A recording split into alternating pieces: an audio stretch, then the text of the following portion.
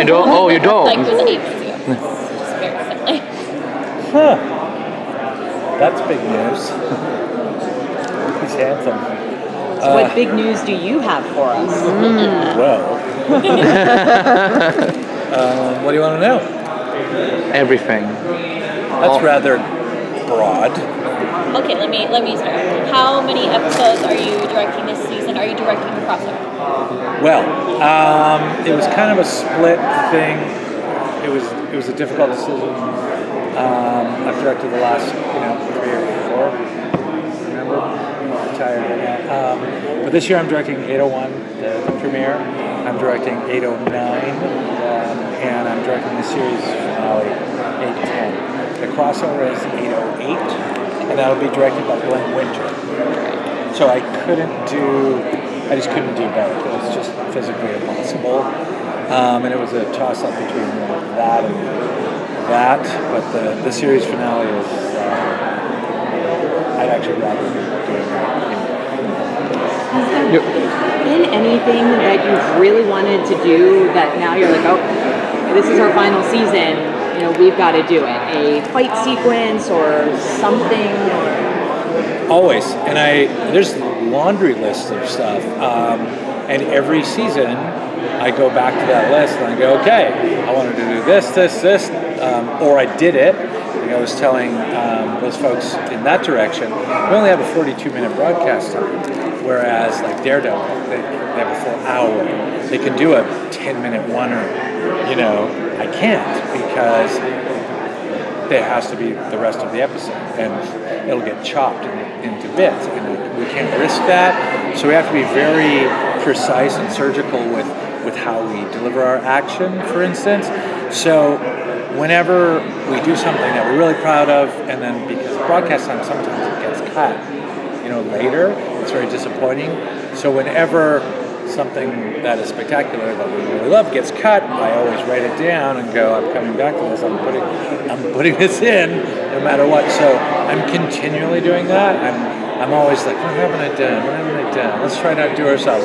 And I've got literally a list on my phone of this, that. Maybe at the end we can have all of the cool cut scenes all just put together. Yes.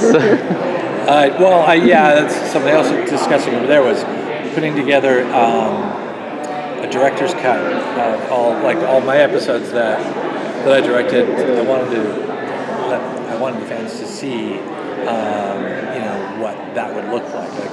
Quite often, I said 42-minute broadcast time. Quite often, the episodes when their director's cut is delivered are like 10 minutes overtime. Sometimes 15 minutes overtime. Sometimes 6 minutes overtime. But there's a lot that happens in 10 minutes. Television series that you don't get to see, and there's a lot of really, really cool moments and visuals and emotional stuff, scenes that have just never been seen by the public eye that I love for everyone to see. And somehow I want people to get to that. And people yell at you on Twitter, really hard with their hands. They yell like that for you didn't do that right. I'm like, I'm not going to every time go, well, it got cut out. There's nothing I can do about it. But I do feel poorly that everybody doesn't get what they want, but it's almost impossible to make everybody happy because all the fans are so. We've discussed this before. All the fans are so completely different, and everybody wants something different. You can't please everybody all the time. You just have to make a creative choice and go with it, and have an opinion, and that's it. This is what's up. So I want to talk because you've really been part of the heart that is Arrow since the first season. You started as stunt coordinator, and then you've gone up to producer and director. So talk about this journey you've been on for the last 8 years, and what you're gonna miss about it, and what are you taking with you to your next project you're doing? Perseverance, I would say, is what I'd be taking with me.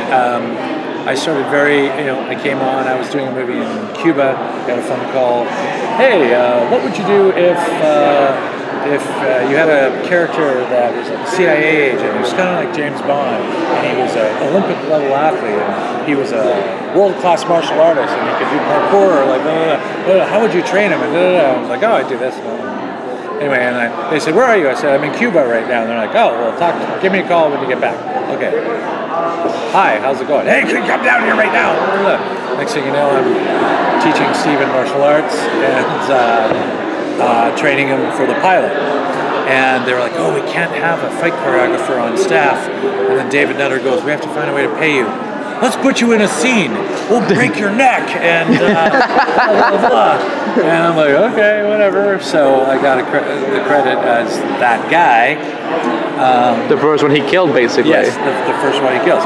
You can't know my secret, and that's me. And then just stayed on as a fight choreographer. The original plan was to alternate fight choreographers, and then I started shooting.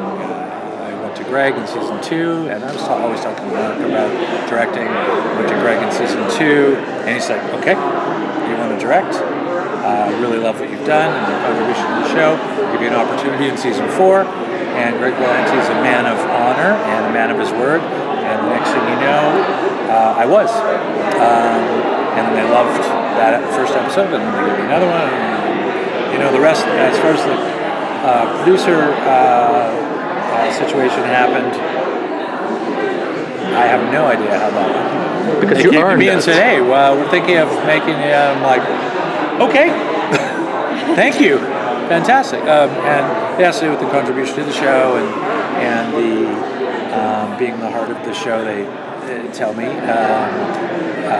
As far as that goes, I feel very honored and very fortunate to have been put in this position, and I've never taken where I am for granted, whether it have been like a stuntman, I was David Duchovny's stunt double back on X-Files, and to this day now, like every day, no matter what I'm doing, I'm pinching myself going, wake up, oh, no, I'm not waking, oh, okay, I guess this is real, and I'm just very, very fortunate, and I know it.